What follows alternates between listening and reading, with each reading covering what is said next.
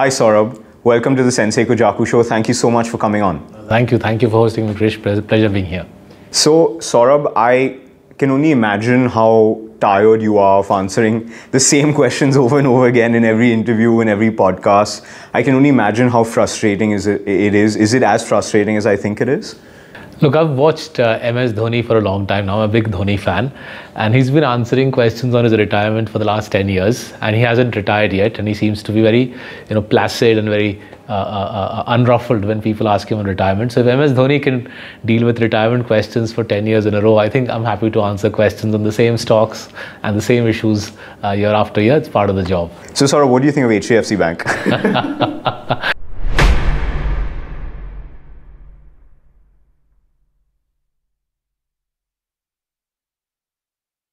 God is being kind to us. You're getting one of the best run companies in India ever. You're getting one of the best run companies in India ever at valuations in terms of multiples, which are at 10, 20-year lows. I think it's 20-year lows now.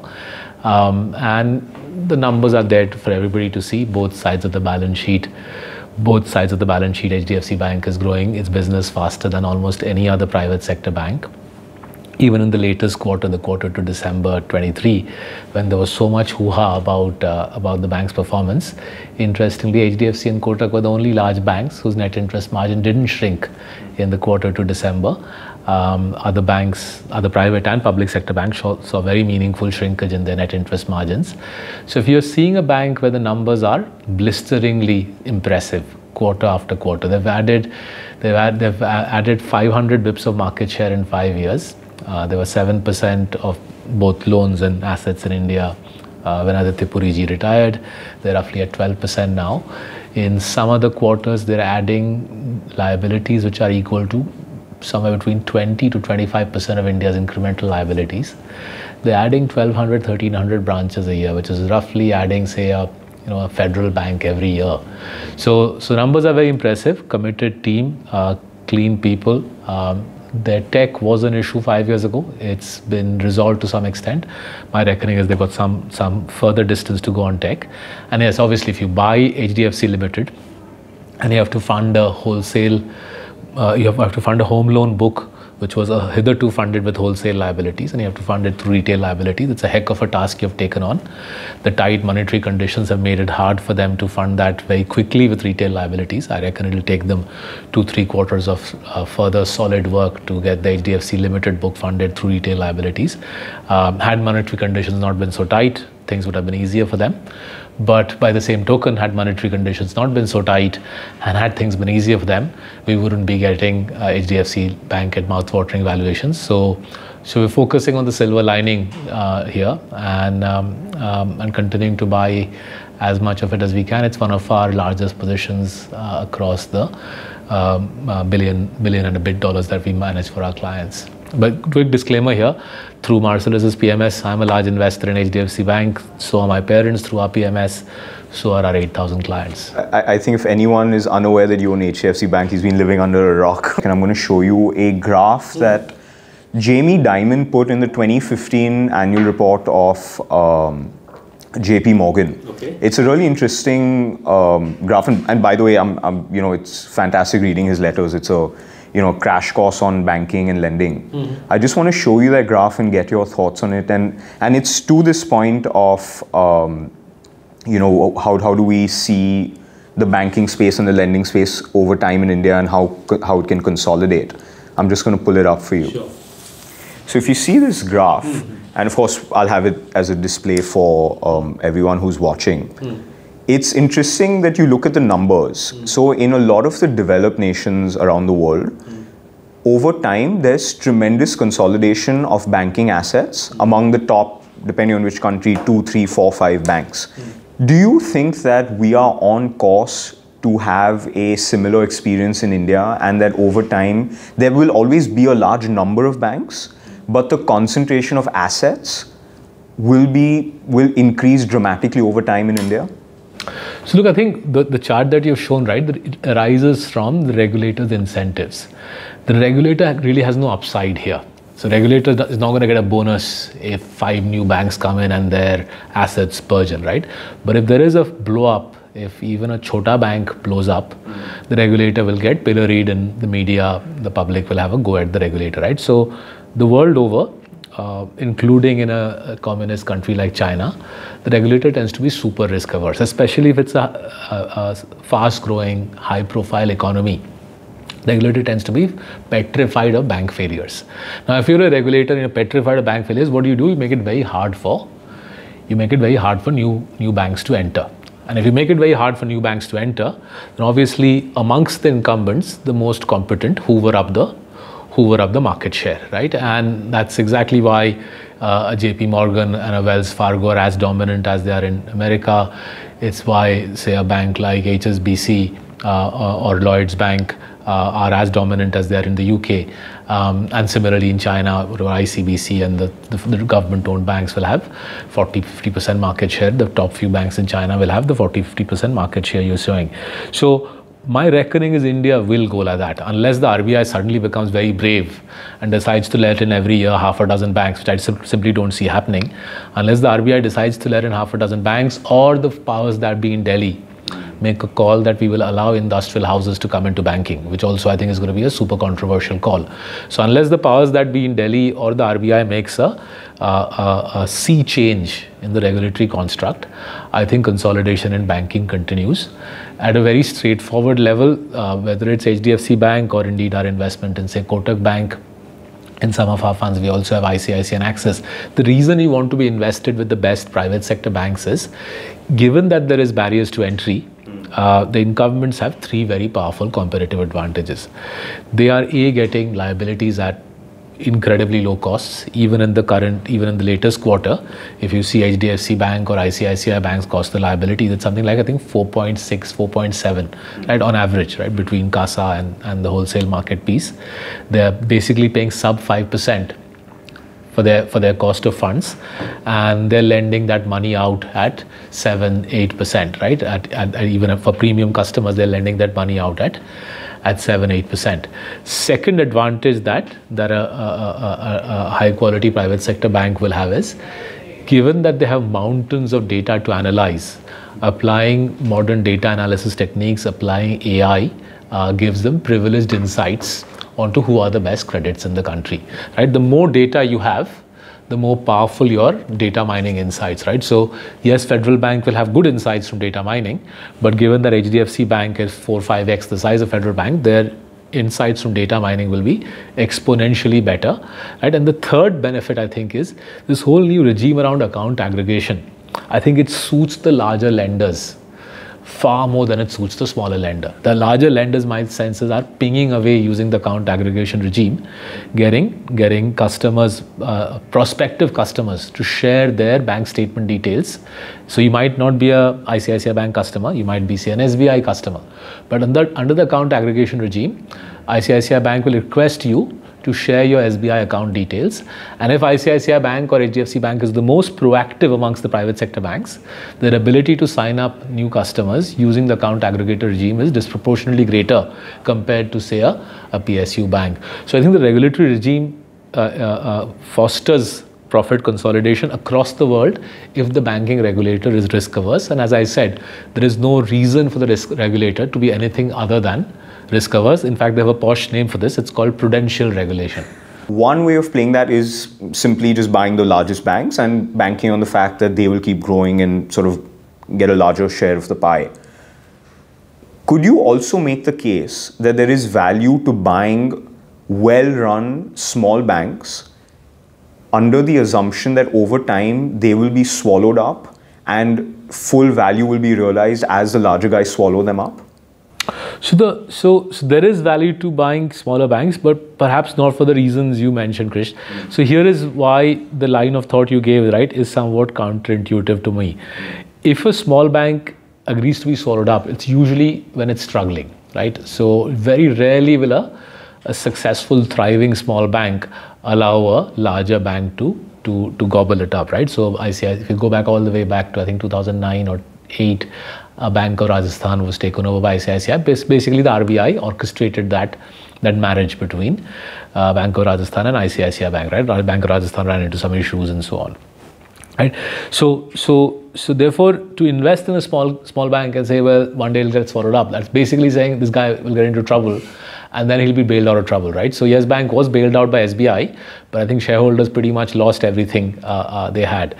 I reckon a better reason for buying smaller banks is we're a very heterogeneous country. We're a diverse country, and there are deep pockets of regional wealth where the regional elite have affiliations to a local bank rather than to a national brand name like a SBI or an HDFC Bank, right?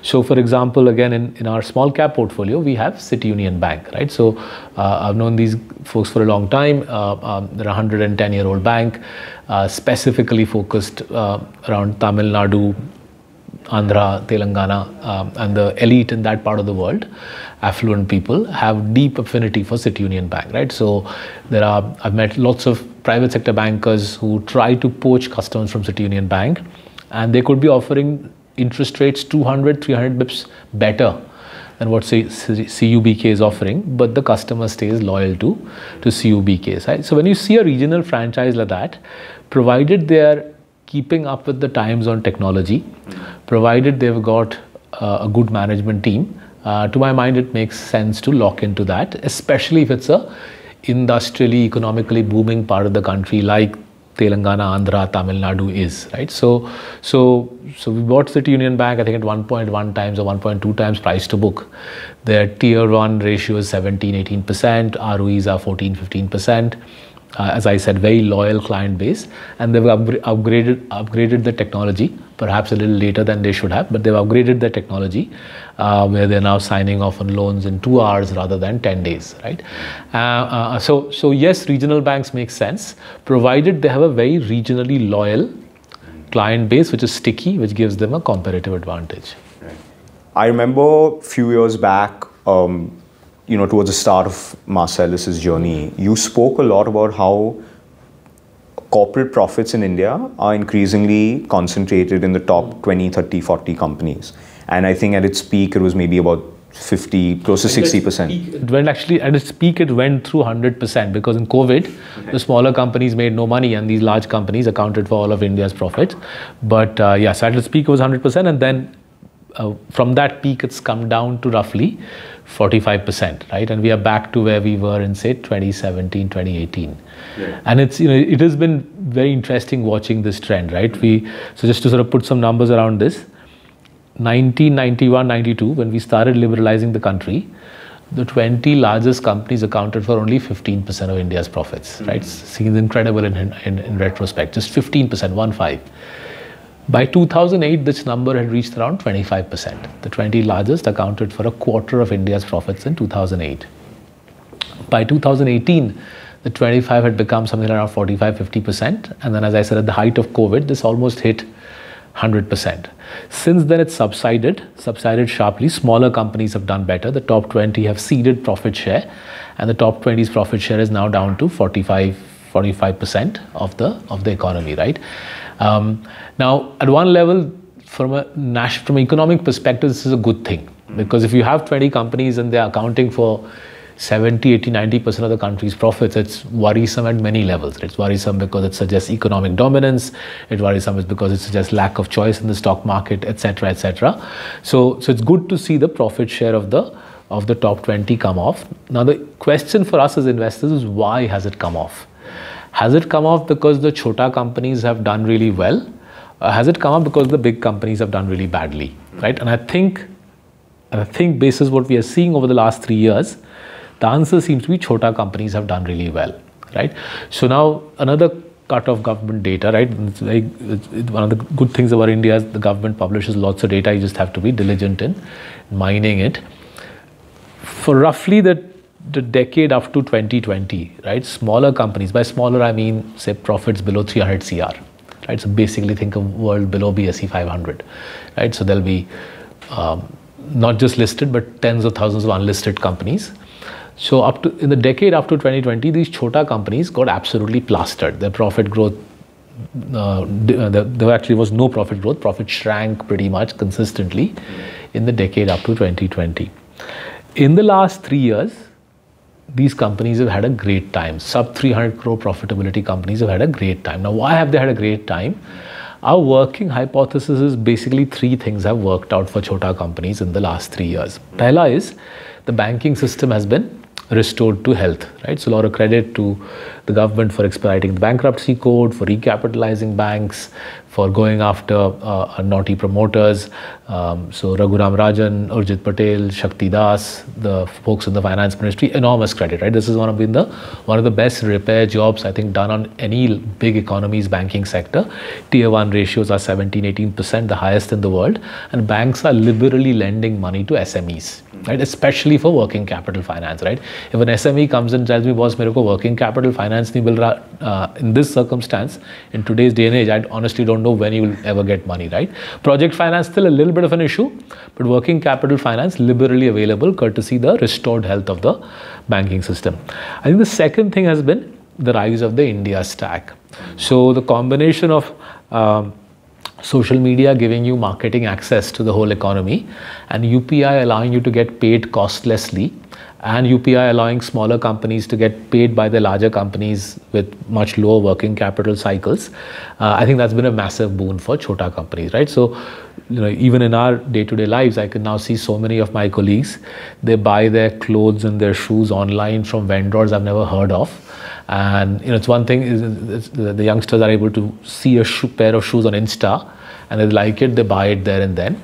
So I think recently one of the sell-side brokers, I think it was Avendus Spark, they did a report on that even in consumer goods, right, sort of the kind of stuff people like us buy, $50 billion of activities happening from these online brands, right? $50 billion is 1.5% of GDP. That's quite a big deal. So that's the second, I think, plus that we've seen. And the third piece, which I think has really helped chota companies, is infrastructure generally has become significantly better in the post-GST world. So just think about the pre-GST world.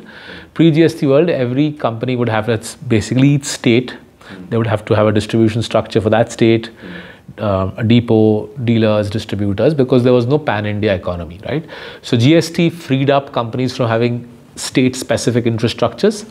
And secondly, the improvement of the highway network. The national highway network has doubled in 10 years. That's helped chota companies, I think, disproportionately more than it has helped larger companies, right? So combination of GST and improved infrastructure means as a small company, now you can procure your goods from wherever you like, and you can sell your goods to wherever you like. So I'll give you a classic example of this. So a couple of months ago, I was in a small town in UP called Najibabad. So for those who know the UP, there's a town called Bijnor. Bijnor is around 3 hours drive from Delhi. Najibabad is another hour from Bijnor, right? It's a tier 4 town. And I was meeting this youngster, 27, 28-year-old guy, and I asked him, "Kya karte ho?" So he says, "I run an extruded aluminum products firm." So, making aluminum frames for windows and so on. So I said, "Kitna purana hai firm?" He says, 4 saal purana hai. मैंने पूछा turnover कितनी है? He says 65 crores, and I fell off my chair. So I said, "How do you do 65 crores of turnover in Najibabad? Please help me understand." So he was telling me that they buy scrap aluminum from Alang in Gujarat, where ships are broken down, right? Because of GST, they can bring their scrap from Alang in Gujarat to Najibabad in UP, smelt it, basically melt it, and then mold it into aluminum frames and sell that in the NCR market, Aligarh, Itwa, a small town UP market, and do 65 crores. And he said, "Ab main branding ka soch raha hu," right? Now imagine, right, this youngster, it's not as if he comes from a big industrial family. He has a family who are dealers in cement and steel and saria basically, but he's taken that one step further, and rather than being a trader in cement and saria, he's become a manufacturer using the new facilities available to SMEs in India, which is national procurement and national selling. So 3 very encouraging trends. Now the big question is, top 20 companies' profit share has fallen in the last 3 years. Thankfully, top 20 companies continue growing their profits at a decent clip, 15 to 20%, but the smaller companies are doing really well in terms of profit growth. Question is now, what happens over the next 10 years? Will the top 20 companies continue growing at 15-20% and the smaller companies grow even faster? Or will the top 20 grow at 15-20% and the smaller companies grow at, say, 10-15%?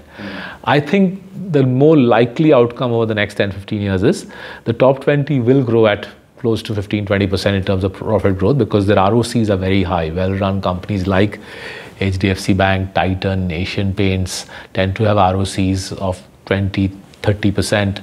And they keep reinvesting enormous amounts of money. So I think well-run large companies will see profit compounding closer to the 20% mark. I think the SME community in totality will see profit compounding closer to the 10% mark. Remember, nominal GDP growth in India is around 10-11%, and therefore the core of the economy, I think, will grow profits at around the 10% mark. And therefore my reading is after the sharp reduction in profit share of the top 20 over the last 3 years, I think we'll once again see a grind up in this number. Hopefully it'll not get to those insane levels that we saw in 2020, which are not healthy, I think, for the country as a whole. So for the larger companies, do you think that they should be afraid of death by 1,000 cuts? I think everybody should be afraid of competition in the Indian economy. I think the economy clearly has become far more competitive in the last 3-4 years. I think the post-COVID Indian economy, for the reasons that we discussed 2 minutes ago, is clearly more competitive than the Indian economy as it stood for the last 10-15 years. I think we had a spurt of kind of entrepreneurial activity 2004 to 9, and then that sort of died off, and we had sort of 10 years of various issues, banking system going through challenge, the whole reframing of the regulatory construct around NCLT, GST. So entrepreneurial activity has picked up. The capex cycle has picked up. Each company is looking over at its neighbor and saying, "Can I copy him and make some more money?" Right. So I think everybody in India should be hyper aware that the competitive intensity has picked up. I think it will pick up even further. Return on capital will come under pressure as competitive intensity picks up. The customer, I think, will get an even better deal. The customer will get an even better deal in the years to come. So just using, say, our industry as an example, right? So we are a PMS provider. I'm part of the trade body for our industry. We have, I think, 410 PMSs registered with SEBI. If you look at the SEBI data, 6-7 years ago, there were barely 300, right? So just in our industry, we're adding 20-25 PMSs a year, and these are not fly-by-night operations. These are people who are, say, quitting jobs in established asset management franchises, setting up their own PMS. Similarly, if you look at the number of mutual fund houses, I think that'll carry on rising. So competitive intensity, whether in asset management or in consumer goods, is going to rise. The only exception I would say is sectors where the regulator simply doesn't want to let too many entrants in because of prudential reasons. I think banking stands out in that regard. Similarly, hazardous chemicals stands out. I don't think the country will say, okay, everybody open up your hazardous chemical shop. I hope the country doesn't do that. So sectors where the regulator stands at the door and doesn't let new people in, you should see ROCs hold up nicely. But other than that, most other places you should see competitive intensity rise, and therefore every promoter in India, every CEO has to get their act together. And one of the things we look out for as investors is hardworking, switched-on promoters and CEOs who are who are burning the midnight oil to figure out how to make their franchises leaner, smarter, better, fitter.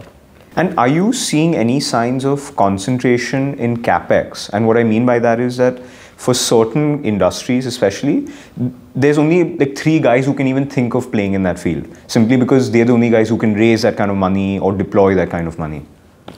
So look, I mean, it's still very early in the capex cycle. So let's think this through.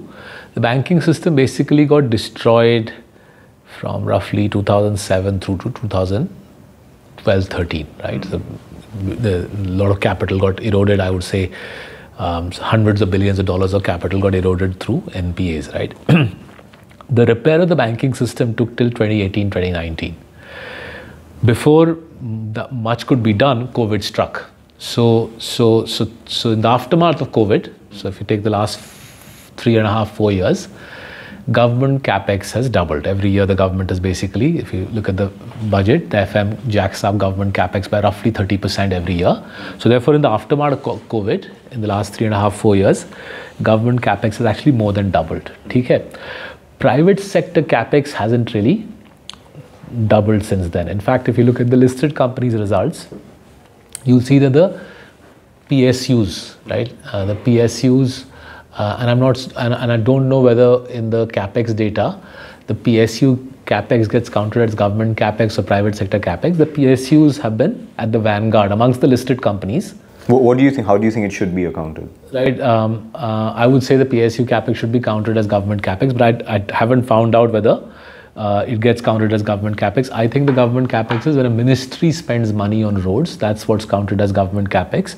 But if, say, Coal India spends money, it gets counted as private sector capex, right? So just to peel the layers of the onion here, private sector capex is more than government capex is more than doubled in the last 4 years.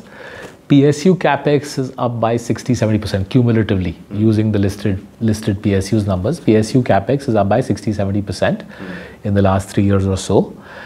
Then there's a group of 3 or 4 private sector companies who are fairly close to the establishment in Delhi. Their capex is up around 50-60%, right?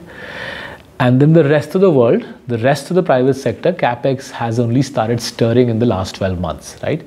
So in the last 12 months, you're seeing the regular private sector capex by companies who are not proximate to the seat of power in Delhi. They have started getting the act together in the last, I would say, 2 years. And I think we are going to see a proper private sector capex cycle, leaving aside PSUs, leaving aside Government of India, leaving aside companies very close to the dispensation in Delhi. I think we'll see a proper private sector capex cycle over the next 3 or 4 years, because these companies, A, have very strong balance sheets. You can see the cash sitting on the balance sheet. B, they have access to bank funding. The bank's balance sheets are also groaning with capital.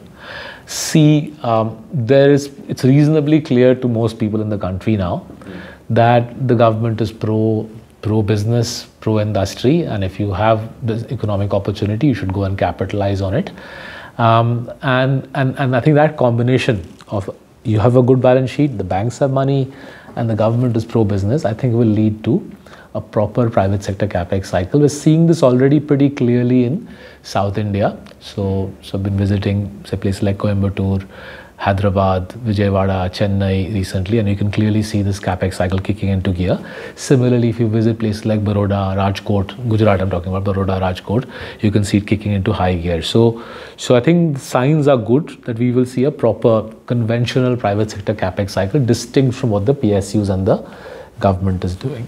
How does an investor benefit from a capex cycle in the private sector? So what I mean is that if everybody is investing in capex, and it just ends up becoming an arms race, do you as an investor in that company? Yeah, so this is why we keep banging on about barriers to entry. So let me give you the most simple example. A lot of clients ask me, boss, real estate mein kyun nahi lagate? Real estate stocks kyun nahi lete? Right? And we keep trying to explain to our clients and to whoever else is interested that a real estate developer has no barriers to entry. Right? You could be the finest developer in Bangalore, Bombay, Delhi, but you have no barriers to entry. Right? So if you see the Bombay market, since we live in Bombay, it's easy for me to explain. You just step out and you'll see every 4th building is either being redeveloped or there's a new tower coming up there. Right? So supply and demand in city like Bombay, unless there's some very very cunning way to stop supply, which I haven't come across yet. Supply and demand will equilibrate, and it's very difficult for a real estate developer to make a return on capital meaningfully above his cost of capital. Another way to answer the same question, look at the cash flow statements of real estate developers, right? There is no free cash flow, right? Operating cash flow and investing cash flow broadly cancel out, and very, very difficult for even a really high-class developer to generate surplus cash. If you don't generate surplus cash, you have nothing with which to grow your business, right? So return on capital not exceeding, say, 15-16% is much the same as saying very difficult to generate cash, and therefore even in a real estate boom, you're not going to make that much money if you invest in the shares of a listed real estate developer, right? So how do you make money from real estate? You look for the barrier, you look for parts of the real estate sector where there are barriers to entry, and the easiest parts we have found historically are places like Asian Paints, Pidilite, Astral Poly, Cera Sanitary Ware, right? So you take sectors which are supplying critical inputs into the real estate sector. Say, let's take tiles for instance, right? In tiles, Kajaria is the leader. We're not an investor in Kajaria, but if you speak to an architect or interior decorator, they will say, if I'm if I'm recommending to a real estate developer that you should be putting tiles here, I will have Kajaria on a list of say 2 to 3 tile providers, right? Similarly, if it's a affordable housing project, Serra Sanitary Ware is almost certain to be on that short list of 1 or 2 sanitary providers that the architect or interior developer will recommend to the contractor, right? Similarly for Astral Poly and CPVC pipes, right? So you look for parts of the real estate sector, look for ancillary suppliers to the real estate sector where there are barriers to entry. Similarly, in the broader capex story, right? A lot of people say, "Boss, sadak pe kyun nahi paisa lagate?" But invest in some EPC developer, EPC contractor who's building roads. And once again, I say that L1 chalta hai wahan pe. How on earth will you make any money building roads for NHAI or for the state government? Because it's an L1 process. The whole process of bidding for road contracts is intended to squeeze your ROCE. So instead of that, look for suppliers into the infra build who have moats, right? So for example, we've invested in a company called Tega in our small cap portfolio. Tega makes mill liners. Tega makes mill liners which are used by the copper and gold miners of the world, right? So Tega has a specific patent around a certain type of mill liner. There are 4 large players in the world in mill liners. Tega is the 4th largest, but it's the only one to have a patent for mill liners which are a mixture of rubber and steel, right? So as copper comes in, copper is required for the EV industry. As copper enters a bull market, rather than trying to play copper, rather than playing a copper miner, you invest in Tega and you make money from the bull run in copper and gold prices. Copper and gold mines find it very useful to use Tega as mill liners. Mills, by the way, is where say big hunks of rock are crushed into a powder, and from that powder the gold and the copper is pulled out. So you need mills to go round and round and crush the ore into rock. By the way, so out of 1 ton of gold ore, you'll get 5 grams of gold. So out of 1 ton of ore, आपको 5 gram sona मिलेगा, right? So it's quite a big deal. You have to take the huge 1 ton of rock and smash it for that 5 gram of sona. To smash that, you need a mill. So that the mill doesn't get broken, you need mill liners to buffer the pressure on the mill. And Tega has a patent around some of the best mill liners in the world. So something as straightforward as EV ka boom, rather than going and buying koi EV, या buying batteries, neither of which I think will have a comparative advantage. You figure out what will be required for the EV boom, which is copper, and then on copper you figure out what is required to mine copper, and Tega's mill liners fall into that category. Similarly, steel mein boom chal raha hai, right? Hopefully we're in the early phases of what will be another 3-4 years of extended capex. Steel volume growth as per the government data is anywhere between 12 to 17-18%. We know from the disclosures of Tata Steel and JSW Steel and SAIL that plants are running at 80-90%, and therefore it is but obvious there'll be another wave of steel capex. New plants are going to get built. Now, if you build a steel plant, steel itself is not going to give you ROCE far above cost of capital. But when you build a steel plant, you need a furnace, and to line the walls of the furnace, you need something called refractory tiles, right? These are tiles with magnesium inside it so that the walls of the furnace don't melt even at 1500 degrees Celsius. So RHI Magnesita has 40% of this market of refractory tiles. It's a world leader. It's based out of Austria. The Indian subsidiary has 40% share in India. So you invest in RHI Magnesita to make money from the steel capex boom.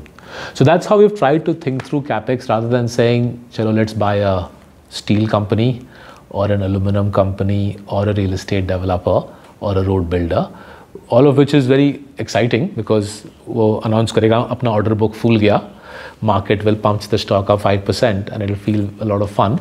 The only challenge is once you've done all of that and you open the cash flow statement, you'll see cash flow नहीं दिख रहा यार. But do you think people care that much about cash flow? As long as the profit number keeps going up, as long as EPS keeps going up, stocks seem to go up. Right, in the short run they don't. But remember, in the long run, आपको अगर business grow करना है, तो भगवान तो पैसे देगा नहीं आपको. You have to reinvest your accrued surpluses to grow the business. Now, if you don't generate cash flow, you can do one of two things. You can borrow money from the bank, and if you borrow money from the bank for project financing, that's still pretty hard in India. Banks are shit scared in India of project financing, and even if the bank does lend to you for project financing, आपसे 9% ले लेगा, right? If you're a small company, 10-11 भी ले सकता है. So if your project is going to yield 17-18%, and you're going to give half of that to the bank, then I as a shareholder only get half the value from your project, right? So that's the one way to do it, that you don't generate cash yourself. You go to the bank and say, boss, मेरे को पैसा चाहिए, अगला मेरे को contract मिल रहा है या project मिल रहा है. If you're a good company, you'll get finance, but half the upside will go to the lender. Second is you dilute. You issue new shares. You try to whip your share price into a frenzy and get it to 80 times earnings. Get some analysts to write some really aggressive buy notes, whip it up to 80 times earnings, and issue shares at very high P. Effectively, 80 P means your cost of capital is down to less than 2%. If you can do that, all credit to you. But my reckoning is the market will catch on to this. That this fellow, every time the economy heats up, he pushes the share price up and raises money, and therefore over time the stock price compounding gets damaged. We prefer to keep life simple. We prefer to look for companies where ROCEs are even in fast-growing, reasonably capital-intensive industries like mill liners, like refractory material. These are reasonably capital-intensive industries. We look for companies whose ROCEs are 20% plus. That means they can finance their growth through internal accruals. The need for issuing fresh capital is reduced. And that gives us straight line of sight that as the capex cycle picks up, these companies can compound for us at roughly the 20%. They compound their profits at the 20% mark, which means our clients compound their wealth at the 20% mark. I find that a much simpler way to profit from the capex cycle rather than the guessing game around bank kitne में देगा आपको financing या आपकी QIP kitne valuation पे होगी. Right. Saurabh, I now want to ask you what I think may be an unfair question, and unfair because I think it requires you to psychoanalyze your own subconscious mind. Okay. So, you've been for a long time very vocal about what you like and what you don't like, whether it's industries or even individual companies. And you have multiple times on public platforms gone out and said, okay, I like ABC company and I don't like, say, XYZ company or XYZ industry.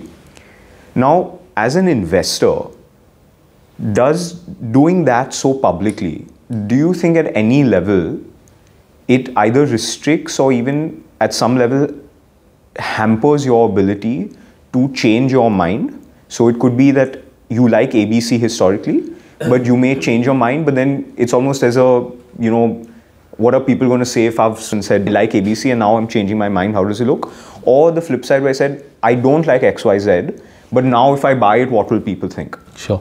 So before I answer that, again, everything I've mentioned so far, right? Every share we own through our PMS. I'm invested in our PMSs, so my parents or our clients. So with that disclaimer, let me try to answer that question. I think what we have tried to do, and I wish more people did this, is we've tried to be very transparent. So obviously, as per the PMS regs, we have to be transparent with our clients. So every month they get statements, the clients have username, password, they can log in and check their portfolio all the time. But I feel it's equally important to be transparent with your prospective clients, right? Now, if I only talk about a few winners and not the losers, and I only talk about what we're going to do, what we're not going to do, I'm not sure I'm being fair on the transparency side, right? So from the day we built the firm, we said we'll try to build a business where we're being very clear with people what we stand for. So if somebody out there says, well, Saurabh, I really want to participate in this capex cycle and I really don't care what sort of promoter you invest with, as long as boss share price upar jaye, I don't care. We want to tell that client we're not your kind of firm, right? And I would rather even not have that conversation, so that by watching this podcast or reading our books, he can figure out that these guys are not going to invest with a certain type of promoter who compromises on governance and ethics to capitalize on the capex cycle, right? So by being clear on what we stand for, we try to reduce the chances that a client comes to us thinking that dhanadhan fatafat paisa banega, let me just get in. Because we are still a very young stock market. There's still a whole generation of investors who have historically spent their entire life savings or invested their entire life savings in real estate and gold, right? As per the RBI data, 95% of household wealth in India is real estate and gold. So I think it's important for our industry at this juncture to be very transparent about what is your style, A, what is it that you'll invest in, what is it that you won't invest in, because by doing that, we are being as transparent as possible to people out there. It's a big country, and 90% of people are probably going to say the Marcellus style of investing, where they invest with clean promoters, is not for us. We just want to make money. We don't really care whether the promoter is clean or otherwise, right? Now let's come to the psychoanalysis piece. Right, so part of the psychoanalysis obviously hurts us. You're right. Let's say, for example, I mentioned RHI Magnesita to you a couple of minutes back. RHI Magnesita shares are down 25%, right? We think we understand why they're down 25%. We're not particularly perturbed by it. We keep doing our channel checks, talk to management. We believe the company will do well. But say a year from now, the capex cycle either fizzles out in India, steel demand drops off, or there's a radical jump in competitive intensity in the refractory sector. The Chinese start dumping refractories in India. If their economy tanks in China, I'm sure the Chinese will dump further in India. And say a year hence, we find ourselves in a difficult position on our RHI holding. The company's profits refuse to move upwards and the shares are sliding. Does it make an entry harder? I think it does at some level. Because we know that as soon as we exit, 25 people will start jumping up and down. But at the same time, I'll say that we've seen this for so long. I've lived in India now for 16 years. I've been doing this sort of work for more than 2 decades. And this is a core group of people. We've worked together for 2 decades. We've seen people jump and down across multiple countries, across multiple industries on what we do, that we've almost stopped losing any sleep about what other people are saying about what Marcellus is buying or selling, right? So I think it was a year or so back, people went wild about our Relaxo exit, as if no fund manager before us had ever sold a stock. And our sales team got lots of calls saying, boss, Relaxo bech diya. In fact, my parents are also my clients, so the retired folks in the UK, they saw on their YouTube feed that some video where I'm talking about the Relaxo exit, and they called, my mom called up to say, my God, is this a major event? Should we be worried? I said, no, it's a good company. We made a lot of money in Relaxo. We have huge admiration for Mr. Dua and the team, but for a variety of reasons, life has become tough for the low end of the Hawaii Chappal business, and hence we exited. Right, so we don't lose that much sleep. The biggest benefit of doing this, right, is it keeps us on the straight and the narrow, right? A lot of people come to us and say, why don't you invest in crooked companies, right? So this look at this crooked company share price, it's trebled. Why don't you invest in that, right? And fortunately, we get to work with some of the most affluent investors in India and some of the increasingly, courtesy our expansion in the West, we get to work with some of the most powerful institutional investors in the Western world. So they also ask this question: why are you so focused on ethics? Just go with whatever makes money, right? And that's where having this publicly stated position helps. Because implicitly they also understand that if we have laid the marker down that we will not invest in companies with weak ethics and weak corporate governance, then they as a prospective client can't push us beyond a point, because they know that this is how the shop has been set up, right? So putting the marker out there helps clarify our own thinking when we are under duress as to why we aren't investing in companies with less than ideal governance and ethics. And we published the data, we're happy to publish it again. In a typical 5 to 6 year cycle in India, you will have 2, sometimes 3 years where the rubbish companies do really well. And that's when you need to have this publicly stated position. That's when that's where you're having tied your hands helps you the most. That I have stated publicly that we'll try our best to avoid companies with less than ideal governance. We are also fallible. Maybe there'll be cases we'll get it wrong, but the attempt will be to avoid companies where our forensic analysis suggests naughty stuff has happened in the past. Yes, the shares have rode up, tripled, doubled in the last 2 to 3 years, but really that doesn't have that much bearing on our thinking. Having that stated position helps in discussions with investors, where the investor can be particularly pushy, saying, "Kyun avoid kar rahe ho boss? Paisa ban raha hai, ghus jao wahan pe." I've seen a lot of people refer to you / accuse you of being a buy at any price investor. Do you think that you are in fact a buy at any price, or do you think there's any sort of semblance of reality in that? And B, do you think people tend to relish when things don't work out for you, they tend to relish it more than they do for any other fund manager? So you'll have to ask others whether they relish. I can only answer the question from our perspective. So let's look at the flagship product. Right? I'll go through a few of our funds' performance so that we can deal with this question rationally rather than through my invective. So the flagship product, CCP, is now 5.5 years old. Net of fees is generated roughly 16.5%, right, over the 5.5 years. Earnings growth for the underlying stocks, turnover is pretty low in CCP, right? So it's a 16-17 stock portfolio. We barely buy 1 or 2 stocks a year. So it's a pretty stable portfolio. Turnover is around 15%, which means a typical company stays in the portfolio for 6 years or so. So it's a pretty stable portfolio. 5.5 years of doing it in Marcellus, returns are around the 16% mark net of fees. If you take it gross of fees, returns will be around the 18% mark. If you look at underlying earnings growth for those companies, they've been around 18-19%, right? So over that 5.5 year period, P's went from roughly 37-38 in December 2018 when we started the firm. They went all the way up to 55 times in Jan 22. Then from Jan 22 to March 23, the PEs fell because the portfolio corrected sharply. And roughly today, the PE stands where it was 5 years ago. So PE went up, PE went down, and therefore the main driver of compounding in CCP was earnings growth. Earnings growth was around 18%, knock off the fees, and you get to around 16% client level compounding on that. If you now come to our global compounders portfolio, which we started the best part of, I think, now 20 months ago, that's compounded at net of fees, that's compounded at the 31-32% mark.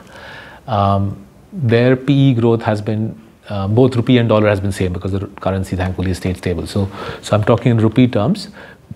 EPS growth in that portfolio has been around 24-25%. There's been a little bit of a PE improvement because when we started in October 22 to now, PEs of those portfolios of those stocks have gone up a little bit. So global compounders, out of the 32% that we're generating, the vast majority is coming from EPS growth and a little bit of PE re-rating, right?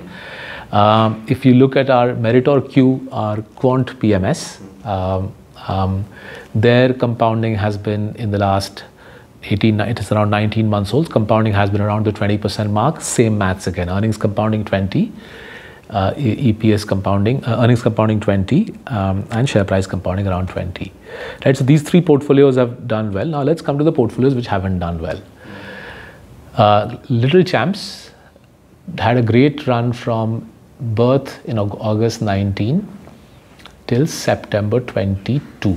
Right. EPS compounding was 25%, portfolio compounded at 32%. PEs rose. PEs rose from birth in August 19. For the first 3 years, PEs rose. From September 22 to now, Little Champs has not made any money. It's underperformed underperformed both BSE 500 and BSE small cap. But the PEs haven't come off. What's happened to Little Champs is profit growth has disappeared. Right? So our failure with Little Champs over the last 1.5 years has been that over 5-6 quarters, profits have not grown at all, and the portfolio therefore has tanked. PEs, ironically, for Little Champs are where they were 1.5 years ago, right? So the point I'm driving at is, it doesn't take a huge amount of research to figure out at what value should you completely avoid a stock, right? What it takes a lot of courage to do is look at a PE and realize that this looks optically high And if you do the underlying work on this, it's actually not that expensive, right? And that takes a lot of courage to do, because you know that if you buy that stock and it comes off on you, then clients will be disappointed and your critics will be happy, right? So a classic example of this was our entry into Trent in August last year, right? So we researched it with met management over several years, and our bugbear had been that beyond West Side, they were not making money in their other beyond West Side and Zara, they were not making money in their other retail offerings. But by August last year, we realized that Zudio was a very powerful offering in the mass market, and we built that position. And we spent a lot of time deliberating this whole PE multiple business, right? Because even by August last year, West Side was 70, 80 on PE. But when we did the math and we unpeeled the onions on our EPS forecasts, which were significantly ahead of consensus, on our EPS forecasts, the PE was coming out to be around the 40, 45 mark, not the 70, 80 mark, right? So we bought West Side in August last year. Between August and November last year, the stock went up, I think, around 30, 40%, right? In November, we doubled the position after the stock having risen, right? And again, the same discussion ensued. Are we being foolish, suicidal in buying stocks with high PEs? And again, the research suggested that our EPS estimates, our forward-looking EPS estimates, are rising even faster than consensus is. Consensus, I still don't think, has fully understood what the West Side team is doing or the Trent team is doing. And hence, we doubled the position in Trent in November last year, when the PE was optically at least north of 100. Now, the position is doubled on us in 7-8 months. We have to think about what we do with that position now.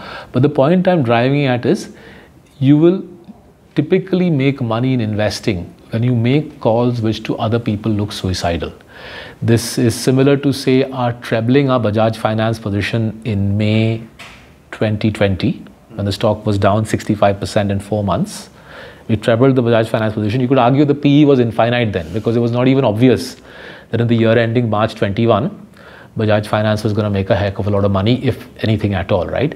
So you'll typically make money in investing when you do things which appear to other people to be super tough to the point of being crazy. And your job as an investor is to do the underlying work, do the maths, and figure out whether the odds are in your favor. If they are in your favor, you go ahead and do it. If you get it wrong, then you tell the whole world we've got it wrong. And if other people get some joy out of having a go at you, then good for them. Just quickly, what do you think has worked for Zudio? So I think what they've been able to figure out is, this is somewhat akin to Asian Paints, right? Remember, in Asian Paints, what we have tried to tell the world is, our reading is, what Asian Paints does, which no other paint company is able to do, is drive turns of 4 times at the dealer level. So every day, dealer ka inventory is turned 3 to 4 times. As a result, even though per liter the dealer makes the lowest amount from Asian Paints than from any other paint company, per liter the dealer probably makes only a couple of rupees, whereas, say, some of the other large paint companies are giving the dealer 10-11 rupees per liter, right? So even though the dealer is making less per liter, because the turns are so rapid, every dealer wants to stock Asian Paints, because every 2 to 3 hours, the entire inventory is getting cleaned out, right? And that's very difficult for other paint companies to replicate, because you need to have incredible knowledge, clarity on dealer demand, right? But remember, there are 10,000 SKUs in this industry. So to know exactly kaun se SKUs should be sent to the Pedder Road dealer at 11 o'clock this Monday is something that other paint companies simply wouldn't have that granularity of demand, right? What I think Trent has done, or Zudio has done, very cleverly, is taken that insight and brought it to apparel retailing, where over a 15-day period, they're cleaning out the entire store ka inventory, right? No other apparel retailer has been able to get inventory turns at this level. Our reckoning is inventory turns for Zudios are 3 to 5x faster than any apparel retailer has historically achieved in India. Now, how exactly have they done it?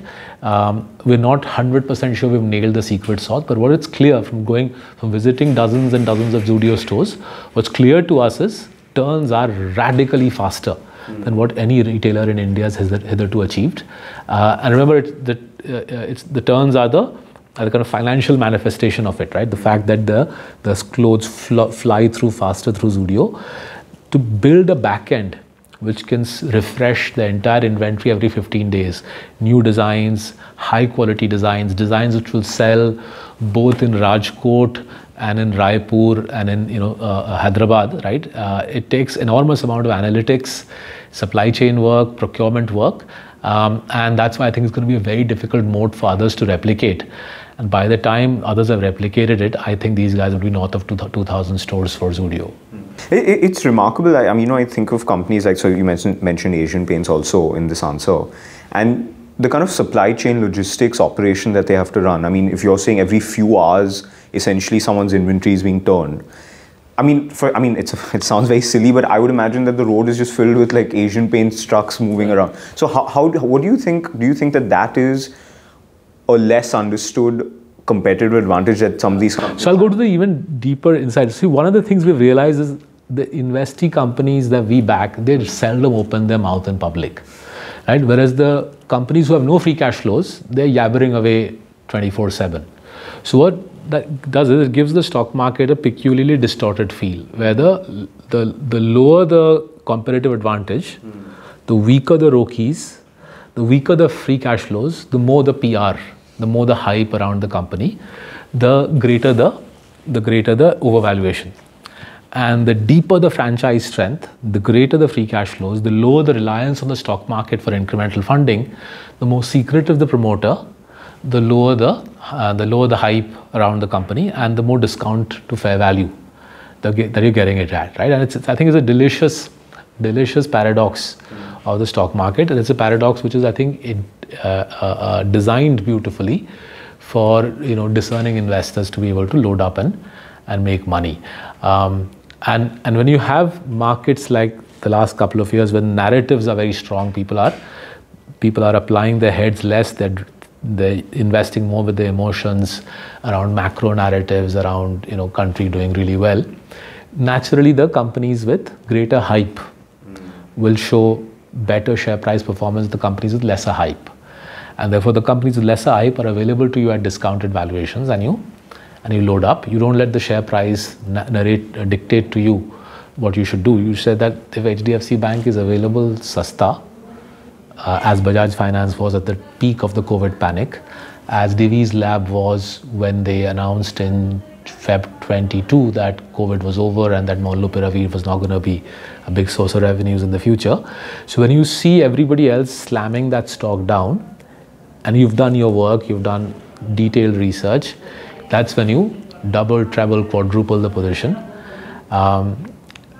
It doesn't work out every time, but more often than not it works out, and it allows you to compound for your clients at healthy mid-teens to high teens in large caps, and hopefully we'll get back to compounding in low 20s in small caps. You see this dichotomy in investors as well, right? I feel like the ones who keep talking about how much money they're making, I don't know how much they're actually making, and the guys who keep talking about boss paisa banta hi nahi hai, everything I buy is down, but every year there's a new S-Class coming. So I don't think S-Classes are coming for us. I don't have a car, by the way. I don't have a car. I use local taxis. But in our lives, we've not lost too much sleep about transparency in performance, because I go back to the core again.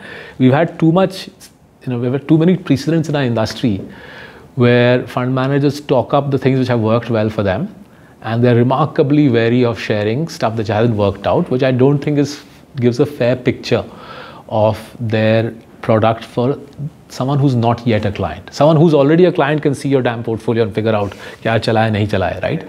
But if you keep doing sort of superficial marketing about the winners in your portfolio, and you try to convey an image that nothing has failed in your portfolio, I don't think it's particularly fair on the prospective client.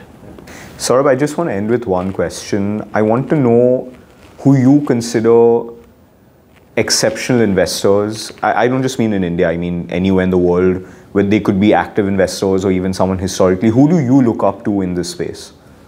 So look, I mean, in India, we've learned a lot from several investors, people we've thankfully had the benefit of interacting with. Would be say Bharat Bhai at ASK. I think the whole construct he's built at ASK around high quality investing, whether the bull market is favoring high quality stocks or the bull market is favoring low quality stocks, Bharat Bhai has, I think, set down a marker for a generation of investors like us, saying do the right thing and the results will follow. From a different school of thought, but I think equally effective and equally clear in his communication, Shankaran Narain at ICICI Prudential. He's made no bones about the fact that he belongs to, say, the Howard Marks school of thought, where buying things sasta, understanding cycles is seen as a big deal. And we've tried to learn from Narain and from Howard Marks how to understand cycles better. So, for example, as when we discuss, say, RHI Magnesita, as good as they are, and as good as much as I hope I'll make money from them, if the steel cycle turns down, RHI Magnesita will suffer, and therefore my colleagues and I need to understand how to read the steel cycle, right? So Narain, from a perspective of understand cycles, understand value investing. Rukhsad Shroff used to be at JF Asset Management in Hong Kong. He's retired after running JF's India fund for, I think, a couple of decades. He's a mentor to us. He's taught us that look for cycles when even superficially there doesn't look to be one.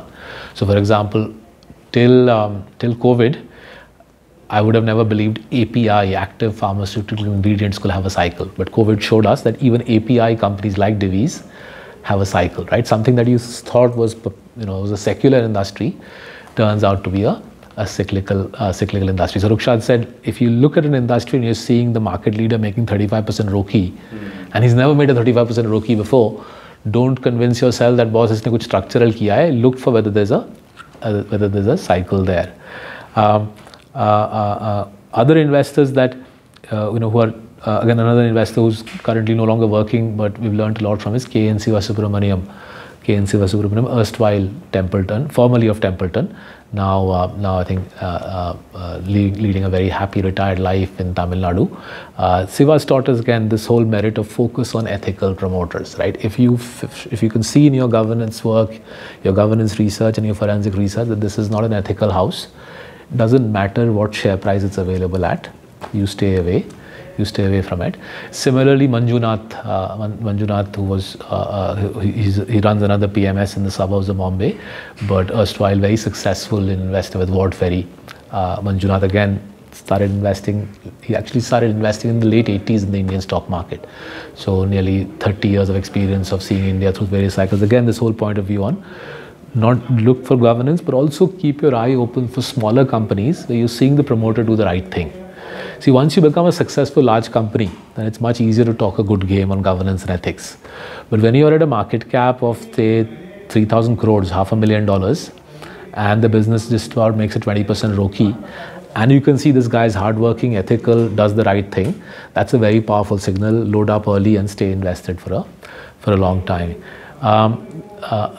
Samit Vartak, I think, does a very good job in small cap investing. I think Sage One and Samit have set a good benchmark on how hardworking, intelligent fund managers can do detailed research and produce good results for their clients. I also have a lot of admiration for how the folks in Unifi in Chennai have built their franchise out. 15, 20 years of methodical work to build a good small cap, mid cap franchise. I think they're getting a mutual fund license. Wish them the very best. Similarly, the folks at Parag Parikh, PPFAS, I think Rajiv Thakkar and team have done a great job. They pioneered this whole construct of having a mutual fund, which invests partly in India, partly in America. Watching them do their thing around America convinced us that we too could sit in India and build a global compounders portfolio. So I think we've been privileged to learn from a whole variety of high-class investors, and hopefully, regardless of how our performance goes, hopefully that learning and the benefit of getting insights from other super smart people, hopefully we'll get those benefits in the years to come. Yeah, you can't say it, so I will. So I think it's clear that you are also. You've earned your place on that Mount Olympus, and I really do mean that. I think it's. I mean, anytime I see any interview of yours or something, I make sure I watch it. And anytime you publish something written, oral, anything, and there's tremendous value in what you're doing and so much data that a lot of people may not be able to handle themselves gets sort of simplified but not dumbed down. Simplification without dumbing it down and presented to us through your writing. And I think that's incredibly valuable for anyone who's investing, whether they're doing it themselves or they're doing it through, mutual funds, PMSs or professionals. No, thank you very much for saying that. We try our best to explain the country to not just foreigners, to Indians as well. The data is available, the blogs are available free on our website, on marcellus.in. So those who are watching, if you want to benefit from the data, the blogs and the insights, they're available free. The books are available on Amazon. They cost a little bit, but we also have a free podcast with Spotify, where we try to again synthesize stuff. And I think we owe it to the country. We've been extremely privileged to be able to live in this country at this time of momentous change. We've been extremely privileged that 9,000 families have trusted us with their money. Institutional investors in the West are trusting us with their money. I think we owe it to the country to give back whatever we can in our professional avatar. There's a CSR piece, but that's separate. In our professional avatar, we try to give back at least as much as we have gained from this remarkable community that surrounds us. Definitely would recommend listening to your podcast. And even there was a podcast you did, I forget who it was with, where the entire hour was just you explaining how Titan became Titan. Right. It's absolutely incredible. Like I mean, irrespective of what you think of the company and whether you're interested in it or not, I think it's an exception. I think that is something that should be like required listening if you are an investor. Now, the Business Breakdowns podcast. Yes. I think it's also interesting, right? See, that mode of analysis, right? I think my reading is people like Warren Buffett, the late Charlie Munger, I think high quality investors across the world, I think do that mode of analysis. But obviously when you come on popular mass media, you can't give that detail. So you give a two-liner saying, at P of 50, I'm buying this stock and that stock. Yeah. But that I think is misleading, because to reach that conclusion, you had to do a ton of work, and Business Breakdowns gave us the opportunity. So we explained Titan in the way we had analyzed it. Hopefully someday, perhaps, we can discuss other stocks like that, because I think that's how research is meant to be done, and that's how you get the most out of the vibrancy of the Indian economy. Saying that I'm going to buy this stock because PE वैसा लगता है is the most meaningless thing ever. Right. But thank you so much, Saurabh. My pleasure. Thank you for hosting me. Thank you so much. Absolutely wonderful having you on the show. My pleasure. Thanks, Krish. Thank you.